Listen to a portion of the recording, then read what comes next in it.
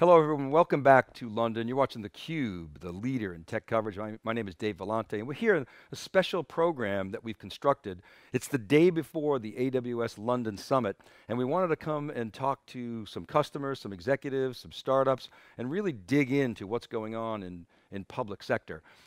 Chris Hayman is here. He's the Director of UK and Ireland Public Sector for AWS. Chris, thanks for coming on theCUBE. Thanks for inviting me, it's great to be here. Yeah, so you guys have a special public sector healthcare pre-day going on downstairs. What's that all about? Yeah, so we've obviously got the main summit tomorrow, expecting about 12,000 people, which is phenomenal. Today, though, we're going to do something with one of our special industries, which is healthcare. So we've invited a number of customers and executives along for that today to learn more about the cloud, how they can get going with the cloud and start adopting at pace. So I believe you spoke with EMIS a bit earlier on. So EMIS is a supplier to the NHS, but also people like NHS Digital and so on who are adopting the platform. So that's what today's all about. So healthcare is one of those sectors that's ripe for disruption. It really hasn't been disrupted in a big way and digitized, and it's starting. Yeah. But the challenge is, how do you balance the cost of healthcare? Everybody's sensitized to that with the quality of care. And so that's what really the problem that you're trying to solve. How does AWS in the cloud help solve that problem? Yeah, I think across the public sector, really, not just with the healthcare, but one of the things organisations are trying to do is reduce that large legacy footprint of infrastructure and really deliver against their mission, whether it be patients or citizens or whatever it may be. A good example in the case of the healthcare is we're working with a part of the NHS called the Business Services Authority, and they have a large call centre. And that was a really costly experience having traditional call center set up. So they've used our Connect platform, our call center platform, and also some voice technology called Lex. And they're able to reduce, they stood it up in about 3 weeks. It was a phenomenal effort. And they reduced their call volume by 42%. So basically getting the computers to answer some of the really easy queries, which of course meant that some of the tougher call center queries went to the actual humans and the call center handlers. So, those sort of things I really think impact the bottom line for the NHS and save some cost, but really help them to innovate as well for their patients and citizens. So let's stay in healthcare for a second. So NHS has I think nearly £500 million initiative to modernize. So had they asked me, they didn't ask me, but had they asked me, I'd say, well, part of that should be to get rid of the heavy lifting, move to the cloud, and then really try to transform your labor force to focus on more value-added areas to solve bigger problems. Is that essentially what's happening? Yeah, 100%. So the contact center query, the people that are now answering the phones aren't doing those sort of mundane queries where it's it's going to take 4 to 6 weeks. It's more transferring that that to the computer and letting the humans do the heavy lifting. So I think that's certainly one thing, but I think it's also enabling these organisations to really be closer to their citizens and to their patients as well. If we look at organisations like in the local authority space, like Aylesbury Vale, they're also using voice technology with Alexa to enable citizens to answer queries like, who is my counsellor, or to update various things within their sort of council record. And so obviously public sector organisations love that because they've now got this unique touch point with the citizen at scale, whereas they would never have been able to do that previously. So that's a kind of a really good, close engagement for them. So you hear the bromide, people say data is the new oil, it's the new natural resource. We actually think data is more valuable than oil, because you can only use oil in one place. Data you can use many, many places. So data becomes increasingly important. But the problem that most traditional companies have is their data is locked in silos, it's hardened 100%. Into an application. And so how are you guys attacking that problem? What do you see as trends in the customer base in terms of being able to have sort of a unified data model, and what role does the cloud play there? Yeah, I think it's a really good question. So there's a number of things that we're doing. First of all, we're very passionate about public data sets. So we host a number of public data sets like Landsat imagery and these sort of things. Fundamentally, we believe that data has gravity. So, if we're able to host and provide this data at scale for researchers and so on, that has tremendous, huge benefit. But you're right about public sector organisations and those silos. A good example where we've worked is with Transport for London. Obviously, if you want to get in and around the city of London, typically you go to tfl.gov.uk, which runs on AWS, and you'll say, right, I want to get from, Farringdon to Liverpool Street, and that's all kind of running on top of AWS. But the really cool thing is they've opened up all that information, so they don't have to develop those apps themselves. They're effectively crowdsourcing the development of those apps. So they've got some 4,000 developers now working against all this data. Deloitte recently did a study. They reckon it's going to generate economic benefits of £130 million per annum just by making this real-time data available.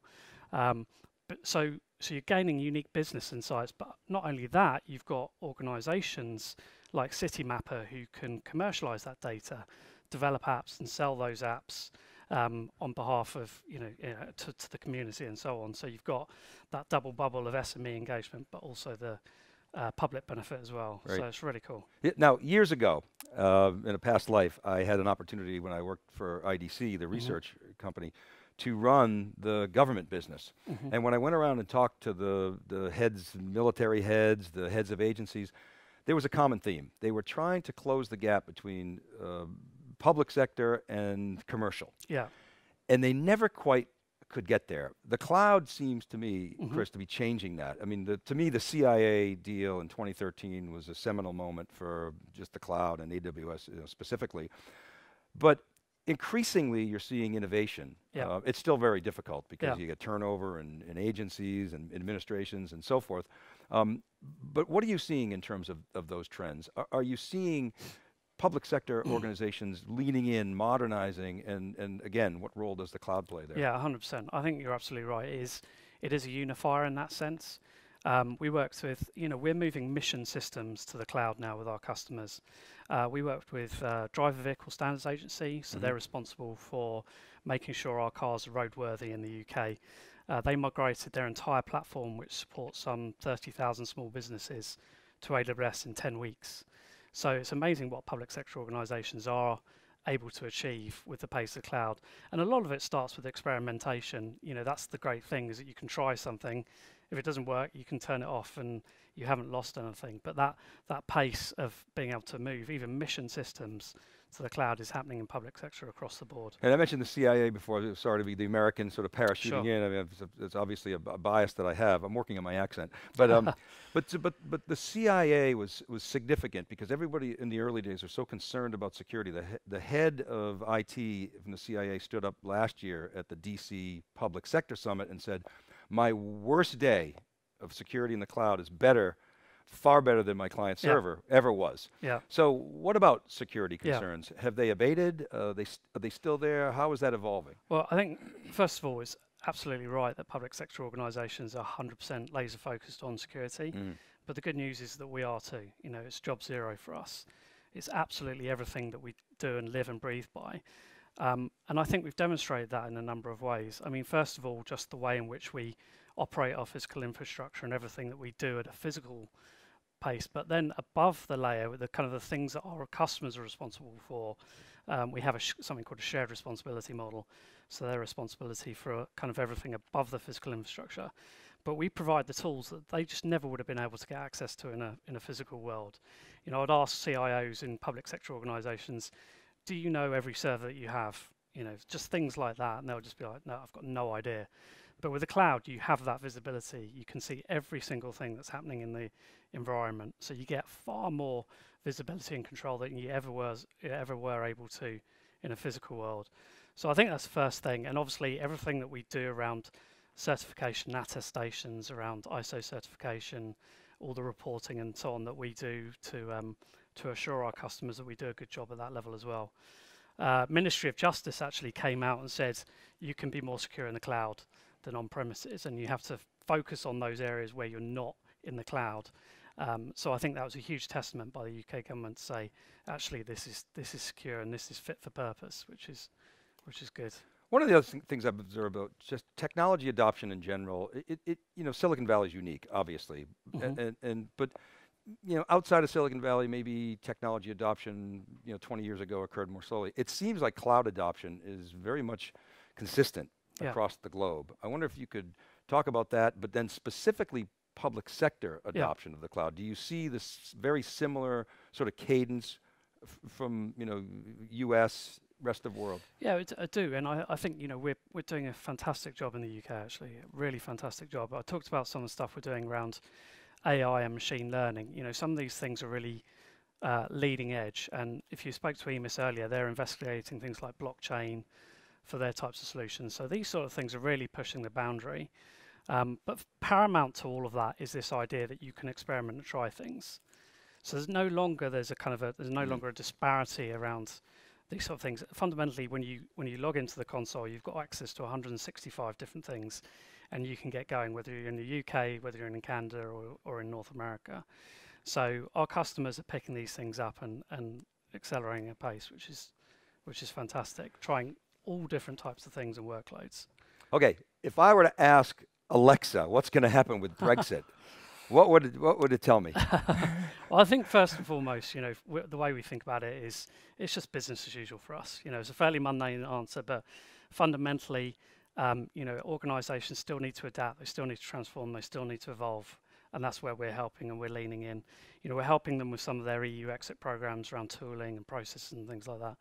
But they're still keen to adopt cloud at pace, which is awesome. So come back to the session that you guys are running downstairs. I saw some sort of descriptions of it, and I think there were 3 areas of focus: the public payers, the healthcare providers, and the publicly funded research organizations. Is kind of what you guys are focused on today. So maybe close there and give us a vision for where you see AWS public sector in the UK and Ireland going. I think obviously healthcare is a really fast-growing vertical for us, which is fantastic. But across the board, demand has never been greater, which is phenomenal.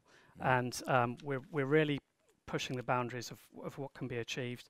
We're working with, I talked about some of the public sector organisations we're working with, but partners like EMIS, but also small businesses as well. As a great example, working with a company called Adzuna, which provides job search functionality.